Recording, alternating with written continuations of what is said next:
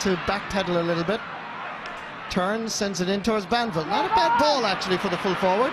Now, what's he going to do here? Paul Curran staying in front of him. Banville turns, and that is over the bar for Stephen Banville's first point.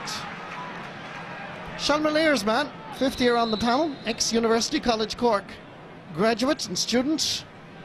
That's a nice score. But yes, and Johannes Eglach Garman.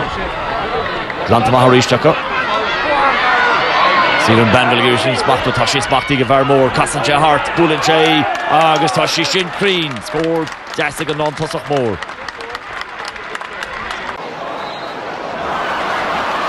Banville's underneath this. He finally gets the ball. Banville turns, and Banville scores. Well, suddenly there's a bit of a rally here by Wexford.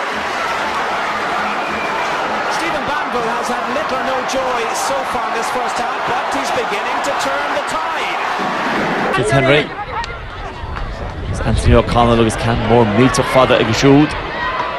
Jamaica Cool, Mullins, Shottomas, Chief Banville, Shin and Carroll goal in Loch Garman. Canmas score will take Stephen Banville. Just took his eye off it momentarily. Stephen Banville works hard since coming back on again, and that's over the bar for his second point.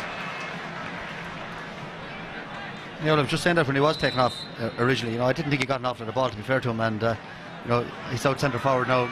He's gone back in full again, but maybe he should have switched out there and get more involved in the game.